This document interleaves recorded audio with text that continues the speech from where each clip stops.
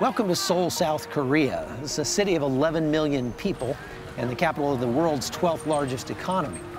About 30 miles north of here is North Korea, which has an economy that comes in just below the Congo and Mozambique. The reason for that division is another great idea of the United Nations. What I mean is at the end of World War II, Japan lost, and in part of the aftermath, the UN divided up North and South Korea along the 38th parallel. It was kind of part of the beginning of the Cold War, but it didn't stay cold for long because in 1950, the North invaded the South with help from China. And what followed was 3 years of war, over 1 million people dead, 36,000 or so of those were Americans. Ended up with a ceasefire right along the 38th parallel again. That just means that the war never really ended. It just sort of stopped. 60 years later, both countries still have large standing militaries. North Korea's got quite a few more troops, while South Korea wins on technology.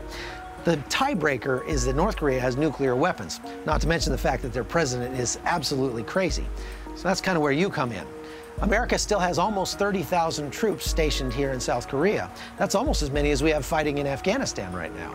South Korea is now one of the world's wealthiest economies. Some people might ask why that's really necessary.